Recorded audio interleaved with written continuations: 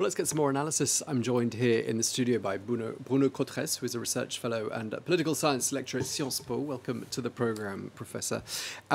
740,000 people taking to the streets nationwide today. That's down quite significantly, about 25% lower than the official number stated last week. Do you think that means this protest movement is running out of steam? I think it would be wise not to make any definitive conclusions, because we just need to wait till the next time.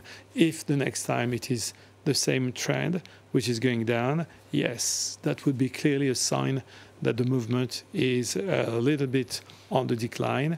We could have different explanations for today. One of the explanations is that it is 10 times now that people demonstrate in the streets. People do some sacrifices. It costs you when you demonstrate on your salary, exactly speaking. And also the feeling that you demonstrate, and the government is still on a very strict position, which is, I will not abandon my project.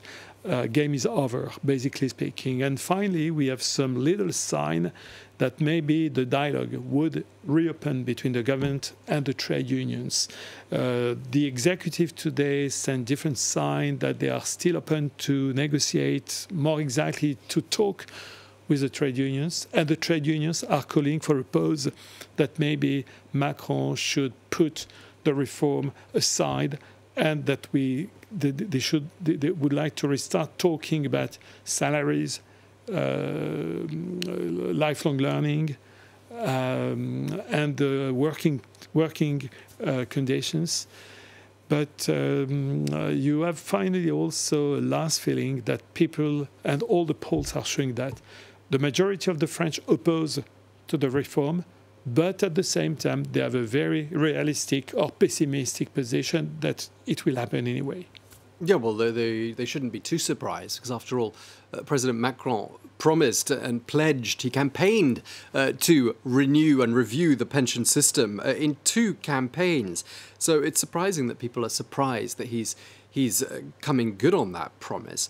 But just listening to some of the analysts on the airwaves here in France today, I mean, it seems like the anger isn't even particularly or necessarily about pension reform anymore. It's a sort of a broader, we don't like President Macron protest, isn't it? Yes, that's the point. In the beginnings, it was clearly the question of working life, pension, age, and this kind of thing. But since that Macron has used the legislative tools, which is basically speaking to impose to the French Parliament that the law pass, actually since that, you have quite a significant turn. People are no longer talking that much about pensions, but they're talking about democracy.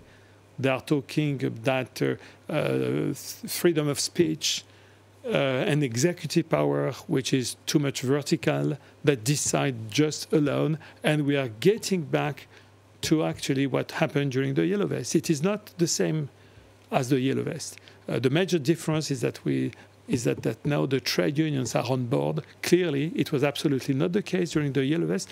But basically speaking, we are getting back to the same feelings and the same sentiments of the French public. France is unjust, but also the democratic system doesn't work, doesn't function, doesn't deliver. And yes, it is really, and particularly if you see the motivations for the young people, what could drive someone very young to demonstrate in the street about pension age at the age of 64? It is clearly the question of democracy in the country. And you know, there are people out there saying that they'll be lucky if it's 64 and not 67 or 70 by the time they eventually retire. Just lastly, we're almost out of time. The government, of course, not backing down, once again saying today it's not going to halt, it's not going to pause the reform. How does the government calm the situation? Can it compromise in any way? That's true. We have a feeling that the government went in a trap where there is no escape. You can't find any exit anywhere. So maybe that the government is just waiting what the Constitutional Court is going to say. And maybe that if the Constitutional Court would sanction even partly the text, maybe it would offer to the French government a final escape, which is maybe that, yes, we should calm down the situation. We are going to work again on the text. But on today, you don't see any exit. It is like a deadlock. Okay, well, thank you very much for taking the time to speak to us. Bruno Cotres, Research Fellow and Political Science Lecturer at Sciences Po. Thank you.